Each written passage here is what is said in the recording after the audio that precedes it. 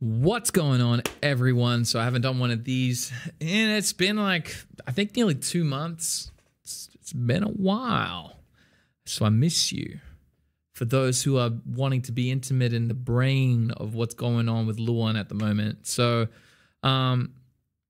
we've had so many new people join our community. It's been absolutely like just flat out insane. The free music school is popping. We're about to go all in on the coaching program, which is really, really sweet. I'm done with the testing. But yeah, basically I'm just checking in so everyone gets a feel for where I've been at. So pretty much in January, I decided to give this content creator journey a good crack. I was like, hey, let's go. I want to write a hit song. That hasn't changed. I'm about to start getting back into my songwriting again, which is good. We're getting more time. And it's kind of cool to reflect because I was looking back at my expectations of what was going on in January. And at this point, I'm just like, what the fuck? This is crazy. We're already partnered with YouTube. We've got affiliate with Kick. Twitch is now growing when it was like dead before. Our TikTok is continuing like people are coming in and out. Like it's been still fantastic, especially the way I've changed my streams. And I'm so grateful for everyone who's been part of our community and like jumping in, wanting to learn, wanting to communicate with each other, sharing stuff. It's just insane. If you look at Luan in January and you can see me talking like, I don't really know how this is going to go. I don't know if I can do gigs and blah, blah, blah. Like pretty much what happened, I'm just like doing a little bit of a reflection over the past 4 months, but wait, we're in June, far out. It's 6 months. We've been doing this for 6 months. Trying not to miss a stream. I've only missed streams because of real life shit. But basically we went through a cyclone. We went through learning a bunch of new stuff. I have been grinding super, super hard. There was a point where I was doing like 5 live streams and about like 3 or 4 shows a weekend. Sometimes like we doubled up on live streams. It's been a lot. So I'm very much excited that we're like at this point where we're at now. There's a bit of breathing room. And then I'm about to like have my second child and then it goes fucking crazy again. But that's a good crazy. I'm very, very much looking forward to that kind of crazy. But once we're in our system, like once I have my systems in place, I'm quite proud of the hard work that we've put in and the community's put in to help me out to get to this point. But you know, that part is going to be really, really fun. So I'm quite excited. August is going to be wild. But right now, there hasn't been many, like I've said no to a lot of pub gigs and I don't think I actually have any pub gigs booked anymore. We're done. I think we're completely done. So that's a huge, that was a huge goal that I had set earlier on the year. I love playing pub gigs and all the venues. I just love playing there. There's a lot of fun hanging out with people. That's where a lot of people met me on stream. They used to see me playing at the commie. But I was finding that when I was doing, 4 or 5 live streams and then I was coming in and trying to record content and then I was doing gigs, then trying to talk to humans, like just the act of talking, so much fatigue, so hard on my voice that I was like, well, if I tried to do this, I might damage something. So it was definitely a big objective was to solve that problem right away. So I'm quite glad that we're getting there. The looping is getting so much better, but yeah, just being able to achieve that that little bucket, like we're getting down the list of becoming a full-time creator. So it's quite, I don't know, it's quite surreal. And then on the back end, all the content that we've been working on and just trying to get better at the craft, better at engaging with people, better at performing, better at entertaining. I've gotten more bookings through my private because I mainly do this. All I do is like private bookings, like rodeos, weddings, corporate functions, things like that, balls, stuff like that. Has just been going crazy. Like people are like, yeah, no, we think you're worth it. And I'm like, cool, let's go. And transitioning to that level of musician, which I didn't think would happen so quick, has been pretty cool. So now I'm on the next level of that, of like, okay, cool. We've accumulated these set of skills. Let's like, what's the next step? So we've brought in Casey, my sister-in-law. She's amazing, especially on socials. So she's going to be jumping on and taking over pretty much all the Sneaky Beat stuff for me, which is a huge weight lifted. And it's been amazing. She's already did her first reel, which is fantastic. She's going to do another one. So like starting to hire out people to take the workload off of me so I can start just focusing on the things that matter, which is for me is like YouTube, getting the stream cranking, getting our school content ready, and like just trying to deliver huge amounts of value to our coaching students. So like that is pretty much like those 4 things are like gold. Like I have to be like, my attention has to be focused on that stuff. So the more times that I can offload like admin jobs that take up time that someone else can do has been just actually the most crazy. Do you want to know the craziest thing? I heard Alex Hormozy say this, and I haven't gotten to the point yet to pull this off fully, but he said the highest leverage thing, like him and Sam Ovens also say it, the highest leverage thing you can do if you're any person who runs a business from 0 to $1 million a year, you can only ever do it once in your life and in your business to get this level of arbitrage, is outsourcing cleaning in your home, outsourcing any form of maintenance on your home, and outsourcing cooking and laundry. And if you can outsource all of those things, I think there's a video and he goes through the average American, it's like $1,500 a month.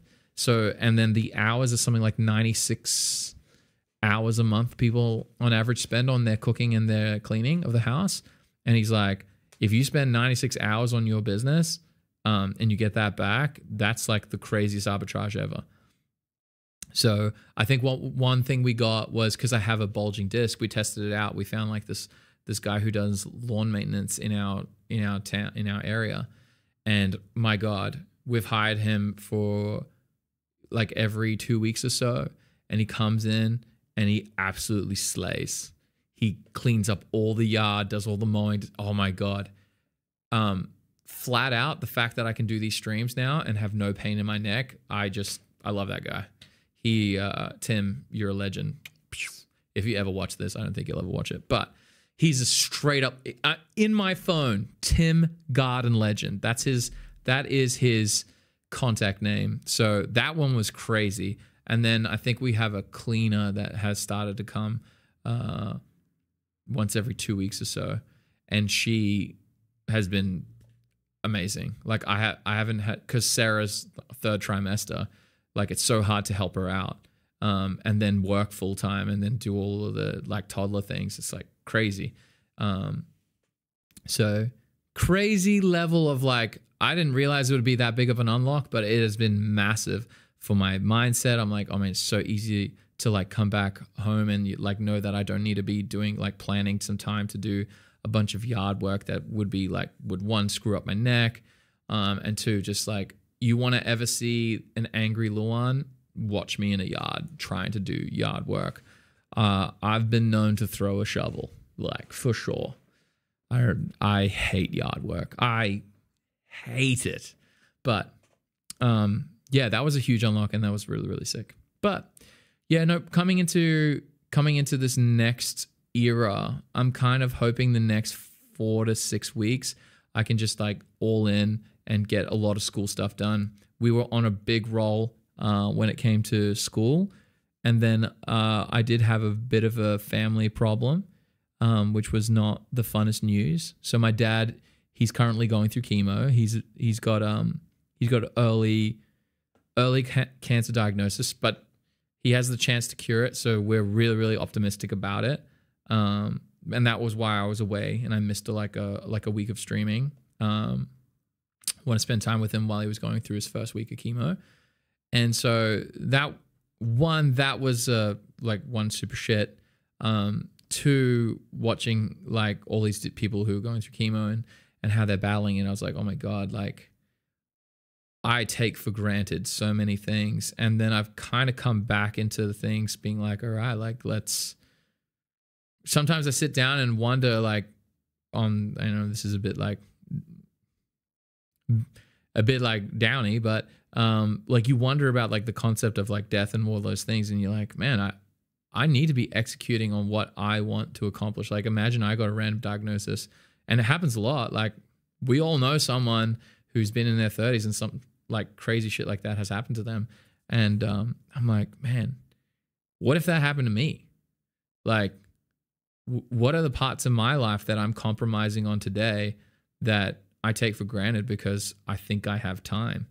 And so that's been something that has been quite interesting. So my approach to learning, my approach to the business, I've had like the sense of like, oh, we can take our time with it and then eventually we'll get there. But now there's a sense of urgency because I'm like, no, if I have an idea and I think it's good, I'm going to do it right now. I'm not going to hold back. I think it's been huge, a catalyst for our school community, because I took the time away and I sat down and thought, like, what do I want this school community to be? And then I was like, I want the free community to be like the Wild West of everyone sharing their progress and making mistakes and learning and hanging out with each other, supporting each other. I want that to be that. And then I want my coaching community to be like, let's get good. And I want it to be small, and I want it to be like surgical, and I want it to be like I can just jump in and I can help people write their songs. Because I was so inspired when I watched Dylan and Mina, who are part of our, you might have seen them in our live streams or in the comments and the YouTube stuff. They're in the accelerated community. They're one of the first people that they were like the first people that jumped into the accelerated community that we have, the coaching program. And they wrote a song together. Mina started writing some stuff, and then Dylan jumped in and helped her out with lyrics. And it's like, oh my God, I had no idea that could possibly happen. So my perspective, like the things that I thought were possible from this community, I was like, I've been so wrong. Like, it's way bigger than that. Watching some people engage, and now we're giving away free lessons every week for the top contributors, which are voted by you guys. Like, if you like people's comments and give them and their posts, they get points. So it's just been so crazy cool.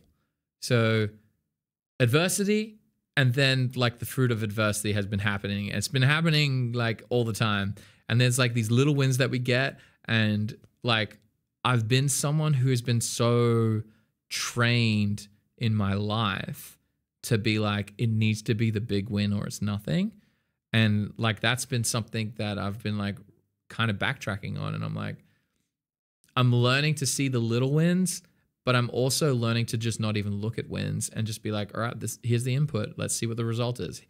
And I don't have this expectation on a result. And that's been so cool, because I'm like, oh, well, if it happens, it happens. If it doesn't happen, it doesn't happen. It is what it is.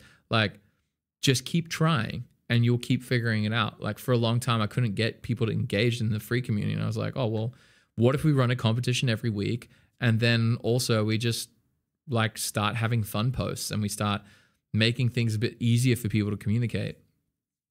And ever since we did that, like, our community went from being ranked at like 6,000th on school, like one of the, like a really bad rank. And now we're at like top, well, I think we're 2,300 ranked on school, which I think that's crazy. That's jumping up like 4,000 places. So the free community is crushing, and I'm just like, holy shit, this is so fun. And it's been so fun too, because I try to think about like, what made me want to play World of Warcraft all the time? Because I always sit down and think like, it's not about how, like, we had Simon talking about like work ethic and things like that. And I'm like, I struggle with work ethic and practice and things, but I'm like, but when I used to play World of Warcraft, if there was like a brand new thing to do, and for anyone who plays video games, they might understand this, or just anything they have an obsession with. I could sit down for like 12 hours to 24 hours straight, like, and just like very little breaks, and I could just do a task. And I was so focused on the task. And I'm like, how does that translate? Like, what are the things that are like, these driving forces where like my brain can handle that, but it can't handle practicing or writing or working on a business or things like that. And so I've been starting to find the parallels of like, oh, this is where you can like take that and put it there, take that and put it there. And one big thing for me is accountability and community. So accountability, which has been kind of solved with the stream, like even when I'm not feeling it, like today, you know, I'm in the studio. In fact, I'm recording this video that we had the conversation with Dylan at the start. He's like, hey, we haven't seen a video of like this for a while. You know, I jumped in, I did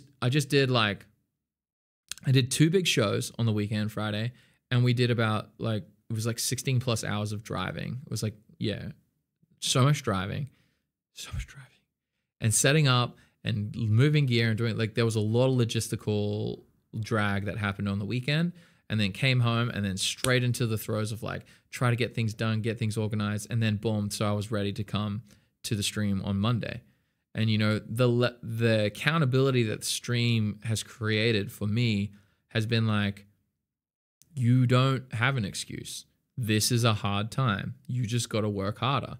Let's get better. So my bandwidth for working hard has gone a lot easier, which is kind of crazy. I was like, I think in one of the previous videos, my goal was like, I need to try and build a bigger bandwidth for work. And I think I'm starting to see the fruits of that effort starting to pay off, because I'm like, I can go longer for something being more painful and doing things that I don't want to do. And then like I get over that, like I literally go to the stream and I'm like, oh, like everyone will understand if I take the day off. And then I turn on this, like actually today was even cooler. Like today was, I went to turn on the stream and I was like 2 minutes before, and I like opened up the chat and I see it literally said 2 people waiting.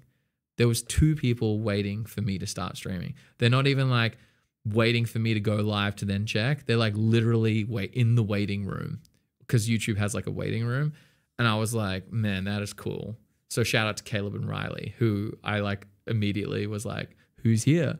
And they're like, oh my God, it's me. And I was like, oh, sweet. So like that stuff's cool. So there's so many things that I just was not expecting everything to evolve to so quickly. And I am like, hey, it could like stop growing like that, but and then we'll have like a lull period. But I'm just very, very excited for like where the future of this is all going to go. So I'm loving the work ethics getting better. But the first thing, that accountability, like that has been huge in like helping me work harder, practice harder, get better, post the content more consistently, work on all the systems, trying to get everything ready before our baby boy arrives. But the one I was not expecting to capture the feeling of was community. So on World of Warcraft, you would have guilds, and within your guild, that was kind of like your status area. And like if you were in a really good guild, so you'd have like different ecosystems of status. And so like you'd have like your character, and then you would have like the close proximity of people around you that you regularly play with, and your status within that group.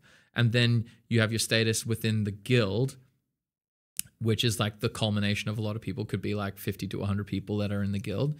And you'll have your status within that community and different relationships. And then outside of that, depending on what guild you were in, because the tag would be under your name, you would have now another level of community from people around on the server. So and that could be thousands of people. And I personally was always like, always want to be one of the best players in the guild, and always want to be in one of the best guilds. And there was like this level of status that I think attracted me to that game and doing that thing. Now, the school community, the free community, and even the accelerated community, the amount of like watching that, how like you don't like, I'm not looking to be like, hey, I'm going to be the master, the puppet master of like how everything's going. I'm literally just like, let's go, let's have fun. How can I make this more fun for you? Do all these things. And then watching how the community's interacting, there's a level of respect because a lot of people do appreciate what I've done.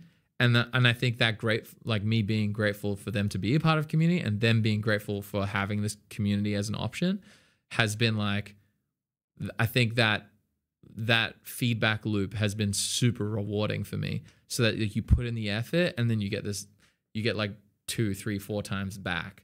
So I did not expect that on the community front. And then it's been even better because it was like, I was listening to a really, really clever person talking about community. I can't remember who it was, but they were like it was about masterminds. And they were like, the problem with like a lot of masterminds is people like come in and then it's all about like what I'm going to tell you to do. Whereas the best masterminds were originally like round tables, and it was like, hey, how can we all help each other? How are you guys figuring all these things out? And I've been trying to be very hands-off in the free community, so that like everyone can just be like, they have room for them to be them, and they have room for them to share their experience. In the accelerator community, I'm a tyrant. Let's be real. If you're part of the accelerator community, I jump in and I give the feedback, but the rule is only I give the feedback and everyone else hypes everyone up. And then people usually learn how to self-critique. But in the free community, I see that as like, I just want to have like this bubble where people can share their experience, share their progress in a really safe and fun way. And Dylan had the best analogy. It's like learning how to gig with like full armor protection. Like you're ready, like a bodysuit. You're like, all right, like, you know, I can like start putting myself out there and not be hurt, you know, or know that like it'll be a community of people that are going to be looking for the best in what I'm doing, not in like trying to shit on my progress, which is what you see on the internet. You see on the internet, like, man, you do a post of you making like a mistake, people will instantly be on that. And that's a bit of the internet. It's a bit of a sad thing. But this community is like the opposite of that. So we are like breaking the internet. I love it. So I've found that this aspect of community has been so amazing. And it was something that I didn't realize that I missed so much. And it's probably one of the things that I really, really was interested in the game. I mean, I'm talking about the game now, but outside of it, like in the past week, and I'll be real, like like if there was anything that I loved outside, like as a thing to do outside of music and things like that, I love video games. And that game especially, it's just like, I just got so good at it. I love playing it. But I found this was like the first time I never checked on it. I never looked at what's happening on the game. And I never all I was doing was like refreshing the feed on the school community, being like, has anyone posted? Has anyone commented on anyone's thing? Is there something I can like? I'm like, what the fuck, Luan? What is going on? So yeah, it's been pretty cool. I'm very excited to see where this evolves. So pretty much where we're at right now, you know, it's June. We're at the end of June. So going into July, I'm locked in on how I want the coaching community to be. So we're going to raise the price on that. That's going to be cranking. It's going to be the first price increase. There will be a lot more. I'm looking to make that probably sit around like comfortably around 250, 300 a month would be a really, I would like to be delivering that kind of value, especially in the online community. I think it's 100% worth it, especially once we get to a certain level. But I'm still learning as a creator. I'm still learning as a coach. So right now, while everyone's watching me learn and being a part of it and experimenting, that's why we have the lower price. So that's kind of cool. But eventually I'm going to aim to hit there. I'm just, whatever it takes, I'm going to fucking do. And it's going to be so cool. So yeah, that's really, really exciting for me.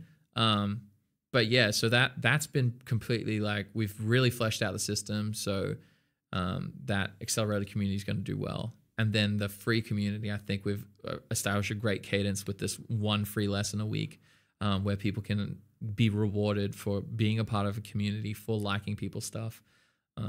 It's very, very fun. And then also like you can only claim one lesson a month, which is cool. So that if you win twice in a row, you can give it to someone else. I thought that was a really cool thing that we came up with. But yeah, I'm quite excited. There's a lot of optimism here. Whereas a couple of months ago, especially when you go into something new, you kind of go into like this like pit of despair of like, oh my God, is this going to work? Is anything going to happen? I have all these ideas and I keep saying this shit and nothing's working, and like nothing is generating revenue. How can I like pay for my family? And I'm like, at this point, like things are working. And I'm like, it may be a small scale, and then it'll be so fun in like 2, 3, 4 years to come back and look at this video, or for anyone who has ambitions of building their own brand and building their own online business, you guys can literally see what I was doing.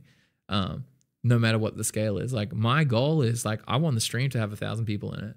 And I want the stream to have 1,000 people. I want the accelerated community to be generating a great amount of revenue. If like all boats rise in the tide and I have like enough revenue stream happening, we will hire some of the best, like I want to get some of the best editors in here to help edit the content. Like I said, take things off my plate, put people in positions that are way better than me at things, and they will help grow the community and deliver better experiences for you guys.